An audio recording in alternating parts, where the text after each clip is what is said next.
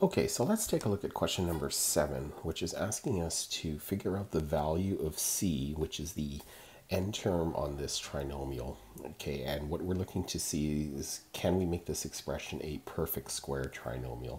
So we just need to remember what a perfect square trinomial comes out of, or what it's actually supposed to represent. So if we take two binomials, so I'm just going to write down an example here, x plus 4, and we multiply it by itself, x plus 4 again. If we expand this using FOIL, we get x squared plus 4x plus 4x plus 16. So we can simplify that further into x squared is equal to x squared plus 8x plus 16. So this trinomial, x squared plus 8x plus 16, is a perfect square trinomial because it can be factored into the product of two of the same expressions, in this case x plus 4. So what we want to know is, how do we create a perfect square trinomial by forcing a particular value of c?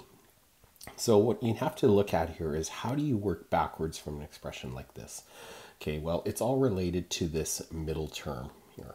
So the rule for this, and I'm just going to put it on the bottom here, is that you would, first step when you are looking to complete the square, which is what we're trying to do here, is you take the middle term, which in this case is plus 8, and you divide it by 2.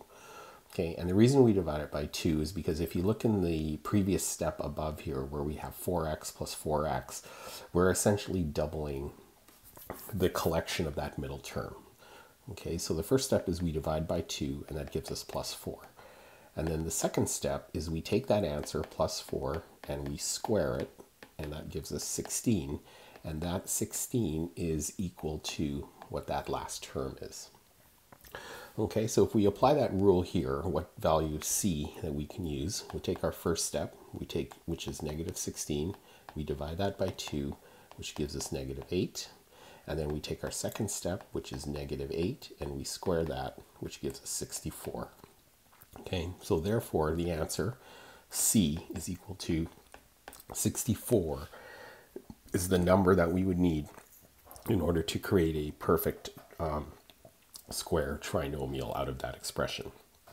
So the same applies for question B when we look at it. I'll just kind of put the steps in place here, and then you can kind of finish this off. You take the middle term, which is plus 7, and we divide that by 2. Okay, and then we're going to get an answer. And then you take that answer, whatever you have there, and you square it, and that's going to be equal to the answer here, which we put in for the letter C. Now, you have to just notice that in some cases it'll be an integer, okay, or a whole number, and in other cases it might not be. It could be a fraction. So you just have to kind of carry the math through and go through the steps. All right, so that's how you would approach a question like number 7.